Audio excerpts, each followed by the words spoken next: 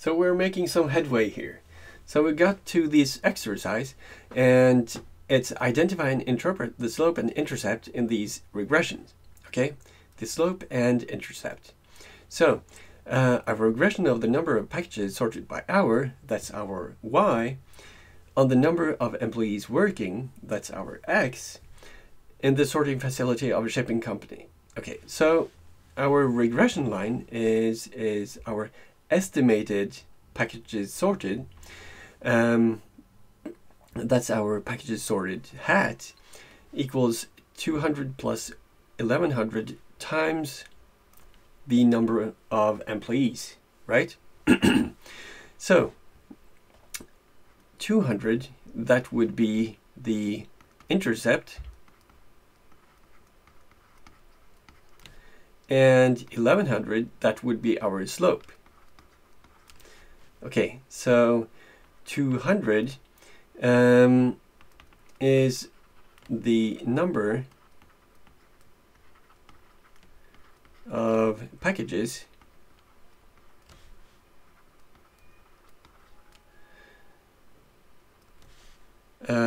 sorted when there are no employees. So this would probably be an extrapolation, right?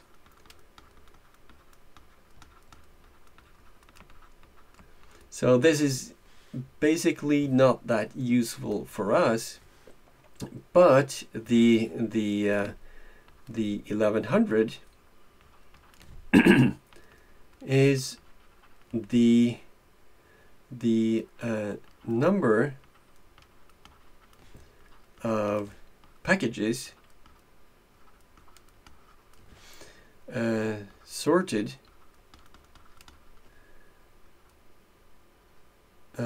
per hour when or by one extra employee. Okay. And what about B? A regression of the cost in dollars to produce a hand-knitted sweater on the number of hours taken to knit the sweater. Okay, so this is the cost, and then we have the intercept and the slope. For example, the intercept might be all the yarn and the stuff that you use to knit. I don't know what you use, but it may be the fixed portion of the sweater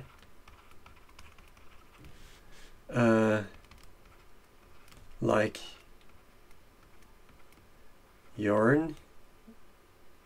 I hope it's written like that.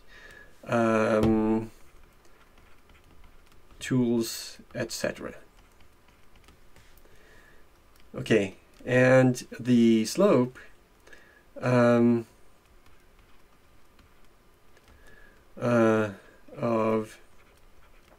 1100 is the hourly cost of knitting the sweater.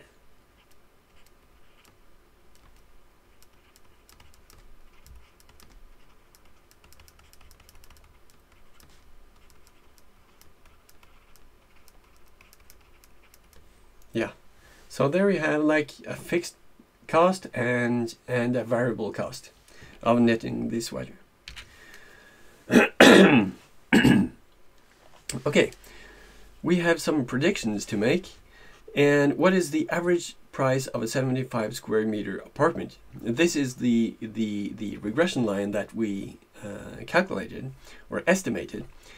So the price, the estimated price is 0.127 million kroners plus 0.097 times square meters, which is 75, equals 7.402 million kroners. Okay? And what is the average price of a 100 square meter apartment? Okay. Let's see what we get. We get the same intercept plus the same slope times 100. And that would be 9.827 million kroners. So now you see that if you make this regression line, then it's super easy to make all kinds of predictions. You just plug in the x variable and you get the estimated y. Okay, so here we have that we had the apartment, 75 square meters.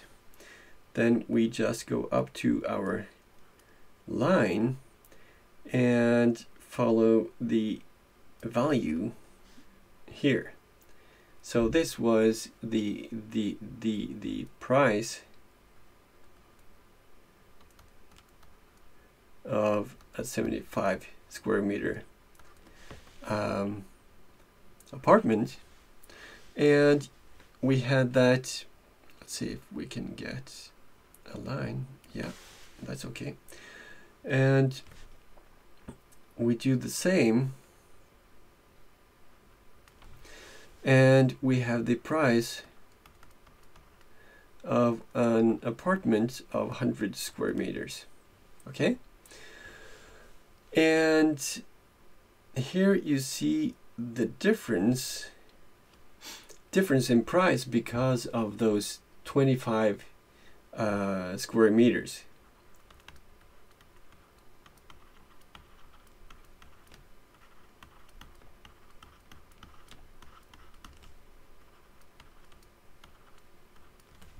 Okay, and let's see.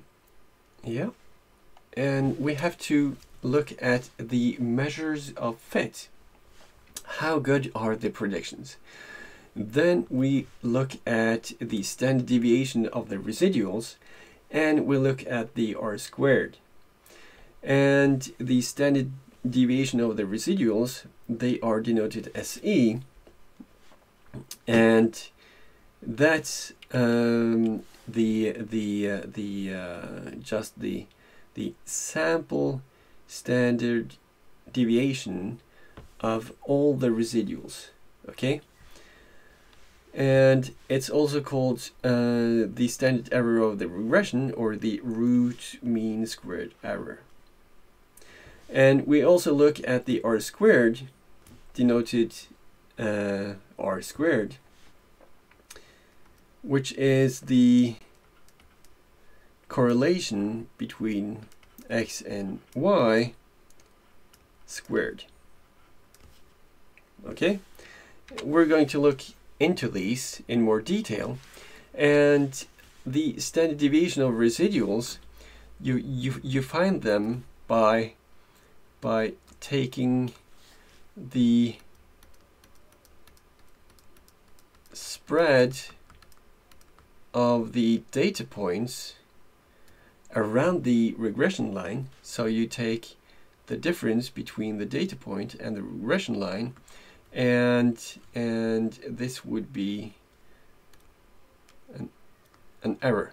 Okay, and if you square all these errors and sum them, and you find the average error, average squared error, then you can just take the square root of that to get the standard deviation of the errors. And the reason why you have -2 is because we need 2 degrees,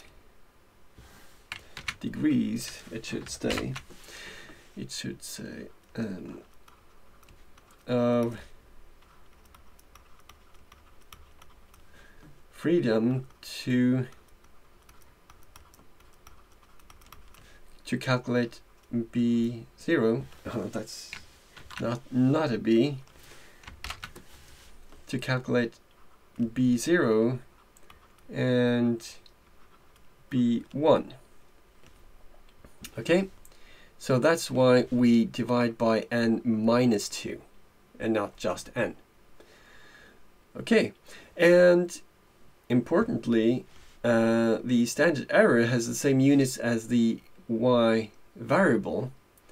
So this means that if you have, for example,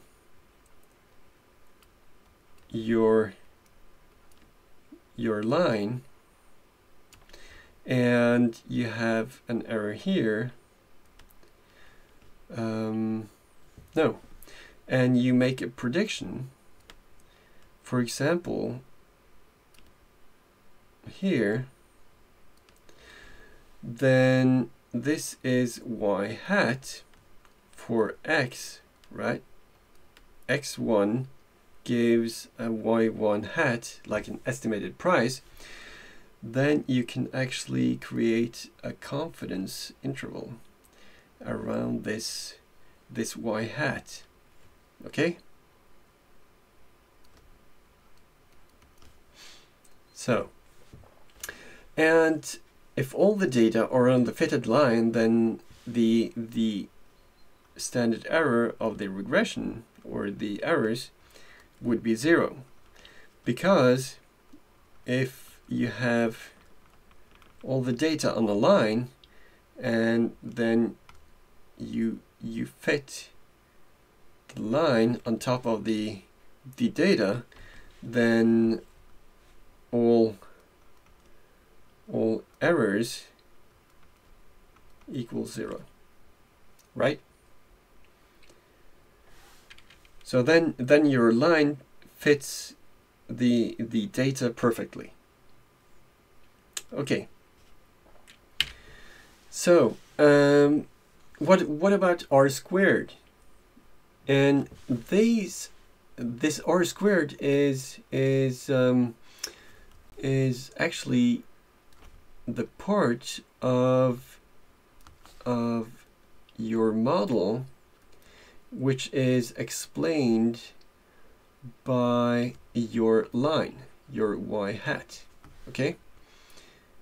If this is the average y, which you use in the normal model when you have no idea of the x, then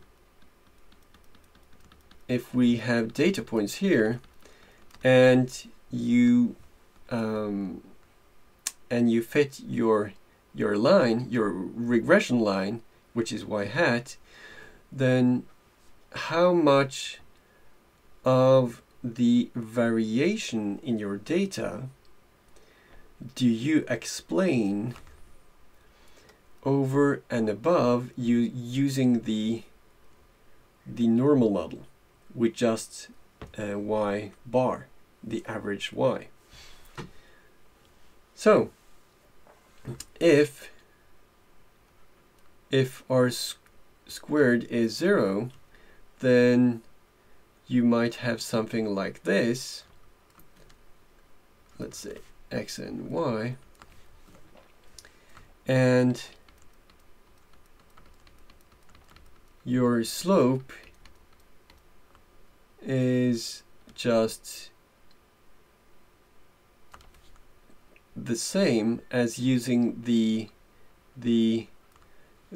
average, right? So you do not get any extra value from using the regression line over using the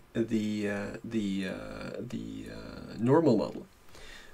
Whereas if you have an R squared of 1, then your data fits the points perfectly. So you would rather use your y hat, your line, your regression line, than using the normal model. Okay. So, and so the degree of how much x explains y is measured by the R squared, and R squared is a number between 0 and 1,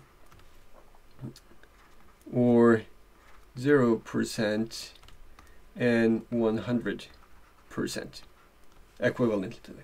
Okay. And the R squared is equal to the square of the correlation between x and y, and that we have seen. And let's see.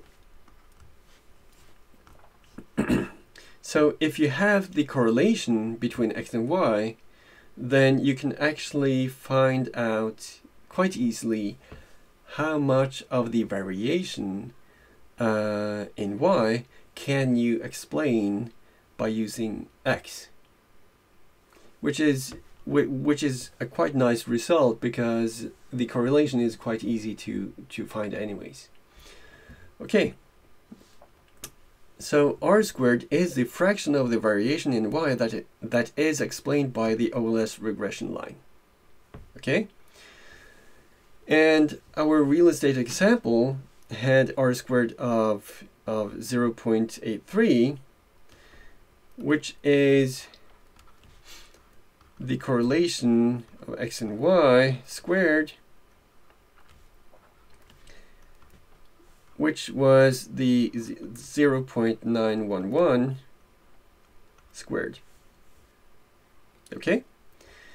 Which means that the OLS line explains 83% of the variation in price. So just by taking into account the size of the apartment, you can explain 83% of the variation, which is quite high. And a high R squared means that the standard errors are low. Okay? So, is the linear model appropriate? Well, R squared and the standard deviation of the errors, they are really important to know, but it doesn't tell you if your model is good or bad, because a high R squared or low standard error does not mean that x causes y. And if you just switch the roles of x and y, we get the same R squared. So for example, if you have x here and y here, and you plot a line here, then you have an intercept and a slope. But if you have x on the second axis and y on the first axis, then you would just get this, and for example, a negative slope, right? So this would be b naught of x, for example. So you could run the regression with either one as the dependent variable, the y variable. So just be careful, okay? You have to use logic to determine what kind of variable should be the dependent variable and what kind of variable should be the independent variable, okay? So, and a height r squared does not mean that a linear fit is the appropriate model to use. For example, here in this example, you have clustering, okay,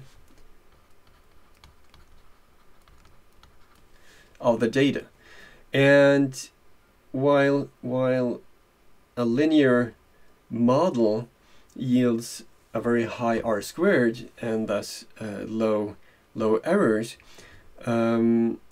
it does not mean that this is a good model, because maybe the relationship, the true relationship, is flat in these two clusters, okay? And likewise, if you have kind of a low r squared, r squared and low r squared, a low r squared might be because of an outlier, okay? So you see that in effect, this, if you drew a line here, you would have basically a perfect fit with a high r squared. But because of this outlier, you estimate a totally different line, a line with a different slope, and you get higher errors, okay?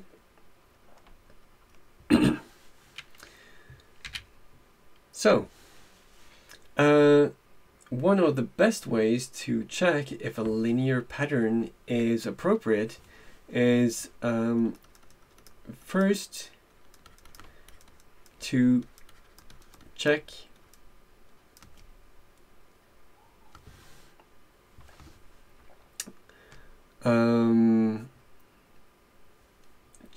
a scatter plot.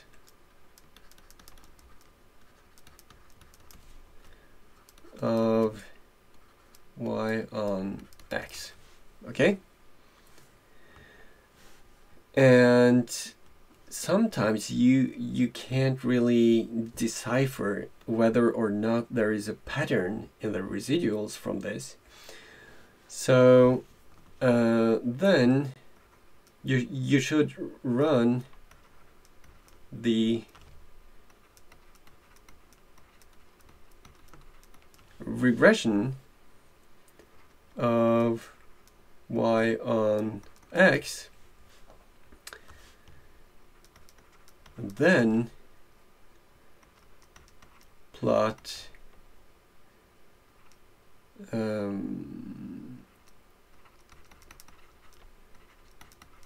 scatter plot of residuals on x, because then it's easier to see if the residuals are basically over the line or under the line for parts of the scatter plot. So residuals show variation that remains in the data after accounting for the linear relationship defined by the OLS line.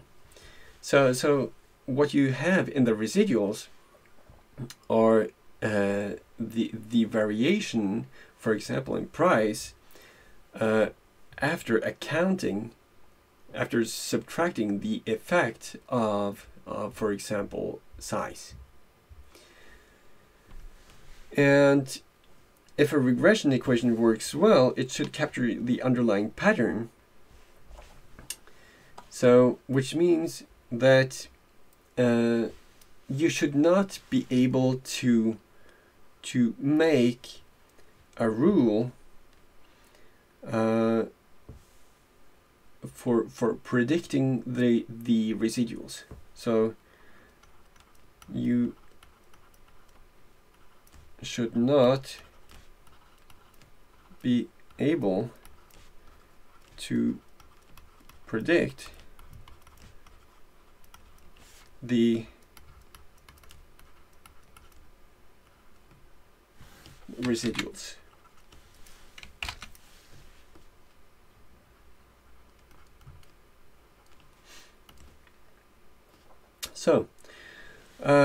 So there should be really no pattern in the residuals. And remember that the residuals, they are centered at 0, because the sum of the residuals is equal to 0. Okay, so for example, from our model, our example, we have the residuals, and this is after accounting for size. This is error in price after accounting for size, okay? And they are centered at 0, and you see that you can't really make a rule for all these residuals. For example, if the residuals were below the graph, below 0, mainly for low sizes, and above for medium sizes, and then below again for large sizes, then you would get an indication that the linear relationship did not work out. So, what kind of statements do we have here? We mark each statement as true or false and provide an explanation, okay? If all of the data lie along a single line with non-zero slope, then the R² of the regression is 1. Assume the values of the x variable are not identical, okay? So there has to be some variation, okay, in x. Okay, if all of the data lie along a single line with non-zero slope, then we have kind of a line here, and our regression line would be able to explain perfectly the variation in y, which means that this is true, and the R² equals 1 for such an example. If the correlation between x and y is 0, then the slope in the OLS regression line will also be 0. Actually, this is true, because if you look at the equation for slope, it's the correlation times the ratio between the sample standard deviation for the y variable and the sample standard deviation for the x variable. And if this equals 0, then B1, the slope, equals 0. Okay. And actually, if this is the case, then the r squared is 0 as well, and you're left with the normal model, a flat line. Okay, the use of a linear equation to describe an association between x and y implies that the change in y when x goes from 10 to 11 is the same as when x goes from 20 to 21. Okay, this is also true, but why? It's because our regression line is the intercept plus the slope times x, and the difference between y when x goes from 10 to 11 should be just the slope, but we can check. So y hat of 10 equals b naught plus b1 times 10, and y hat of 11 equals b naught plus b1 times 11, and this means that y hat 11 minus y hat 10 equals b1. Okay, and if you have y hat 20,